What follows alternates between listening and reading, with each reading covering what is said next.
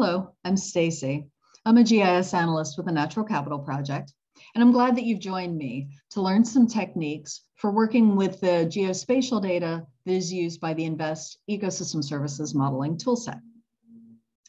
A reminder that this series is not an introduction to GIS in general, nor an introduction to GIS software, but it does cover specific topics that are useful for working with the InVEST models. This episode provides an introduction to working with the biophysical tables. To get the most out of this tutorial, I highly recommend following along in your own GIS session. In this video, we will demonstrate techniques in ArcGIS, and we will be working with some sample data. The web page for this video provides a link to the sample data that we'll be using. So if you haven't already, now is a good time to pause this video, download the sample data, unzip it, and bring up an ArcGIS session before continuing. In this episode, we're looking at the biophysical table that most InVEST models require, and specifically how that table relates to a land use and land cover map. Many InVEST models use a land use and land cover map, so we will focus on that for this tutorial.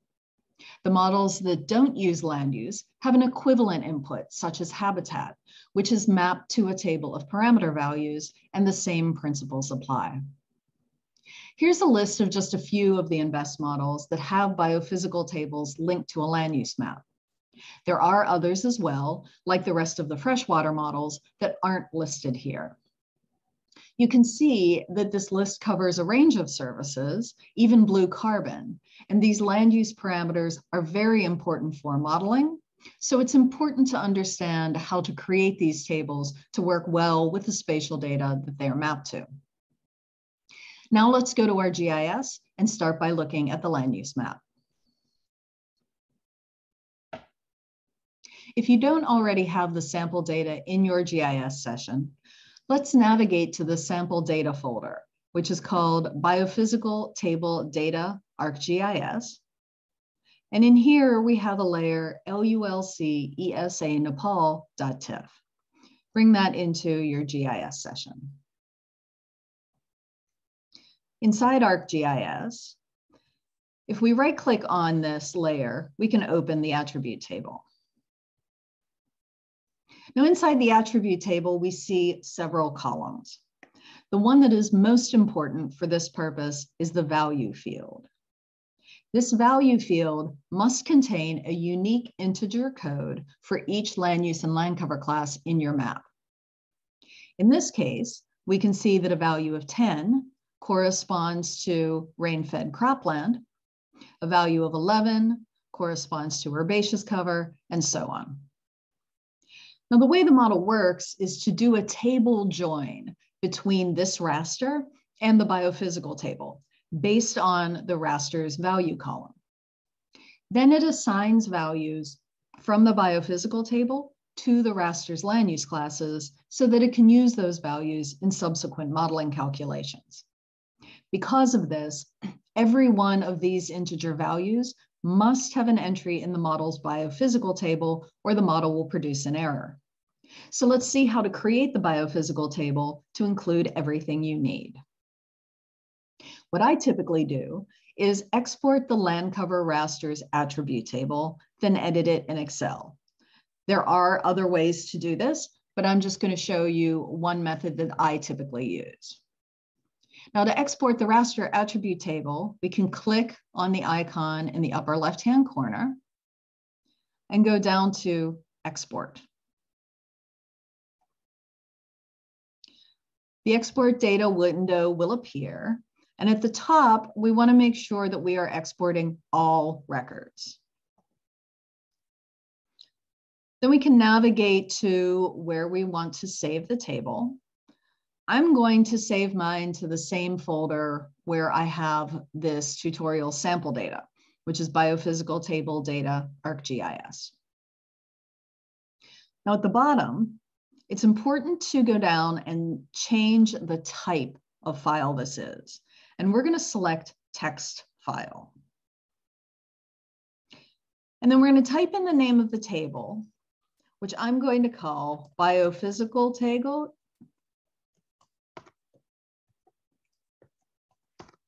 Nepal.csv.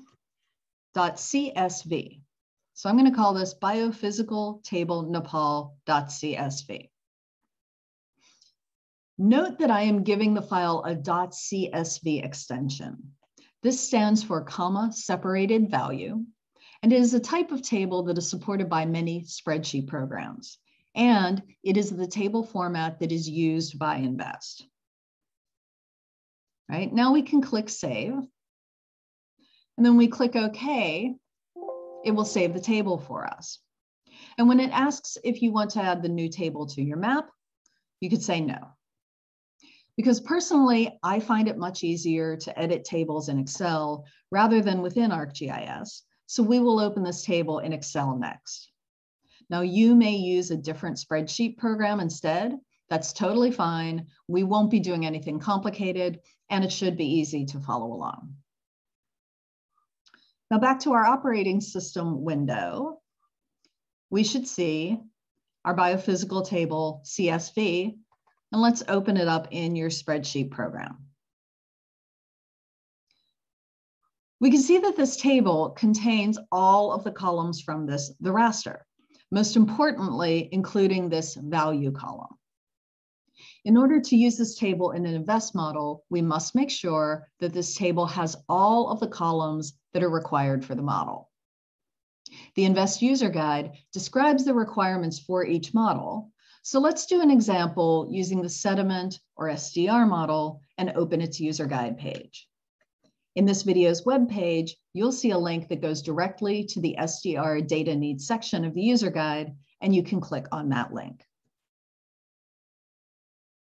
Each model's chapter of the user guide has a data needs section, and this describes all of the inputs for the model, what formats are required and their units, as well as any special formatting or naming conventions.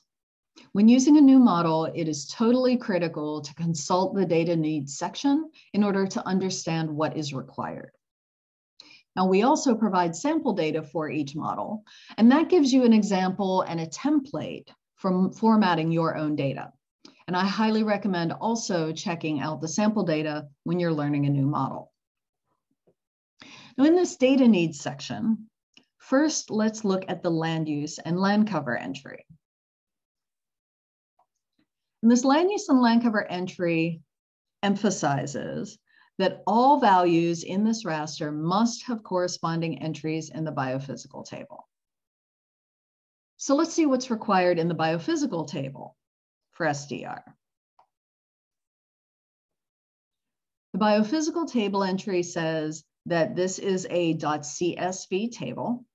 And it again emphasizes that all LULC classes in the LULC raster must have corresponding values in this table. Now, each row in the table corresponds to one land cover class, and there are 3 required columns that are listed here. The first one is LU code. Okay? This is the column that contains all of the unique integer land cover classes that are in your land cover raster. So these will correspond to the value column in the raster. The other 2 required columns are USLEC and USLEP.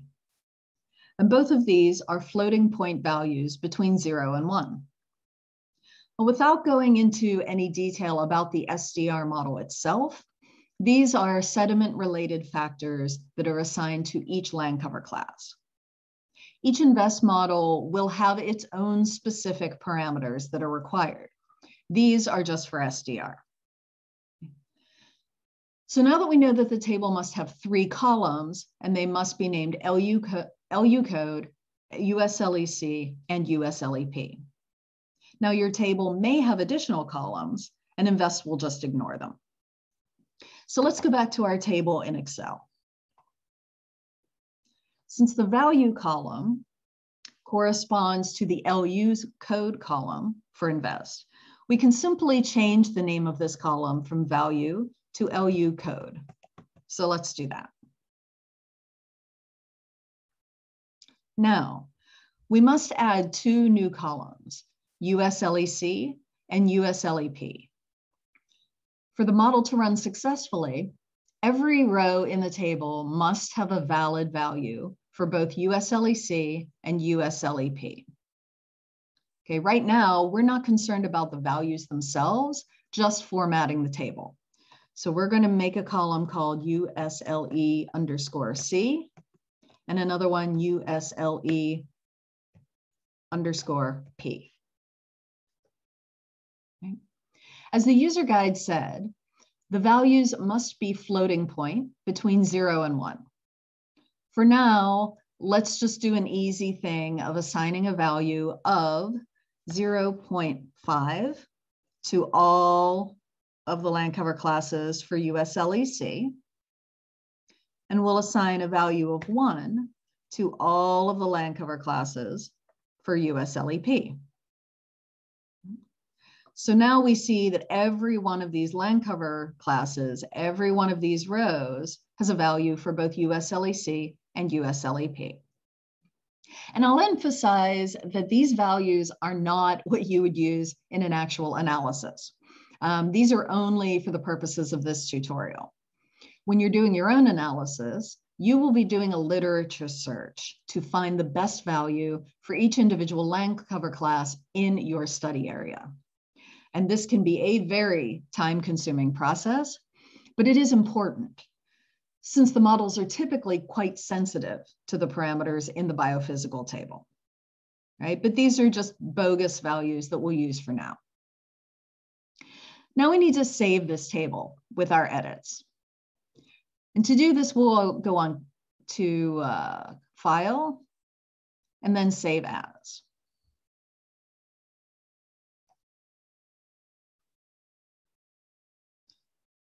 Now up here, we will see the type of file. By default, on my screen, it is listed as CSV, delineated.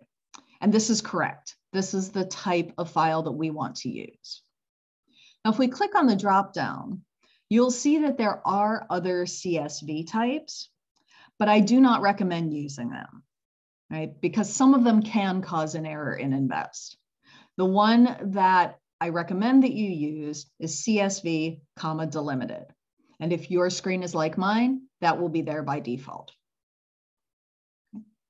Now we can click the Save button.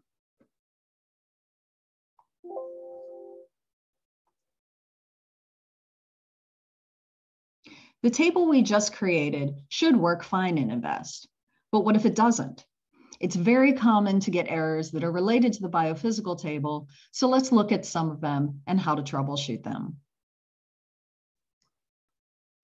The most common errors happen because there are integer values in the land cover raster that are not included in the biophysical table. The model will determine this while it's running, and you will get an error message like you see here. Now, this error is very helpful in telling you what went wrong. In this example, InVEST found that the values 10, 20, and 40 are present in the land cover raster, but they are not present in the biophysical table. So if you get an error like this, you'll need to go back and edit your biophysical table to add entries for values 10, 20, and 40, and then try running the model again. Now, if your biophysical table is missing a required field, like LU code or USLEP, InVEST will give you an error when you enter the table into the user interface. If this happens, you will see red X's next to the biophysical table, as well as in the Run button, like you see here. And when you click on the red X, there is a message telling you which required field is missing. If this happens, you'll need to edit the biophysical table to add this field and populate it with values for every land cover class, and then try running the model again. Okay, that's enough for this session. You might want to save your ArcGIS session so you can keep using it for later episodes. If you have any questions or comments about this episode, we'd love to hear from you on our community forum.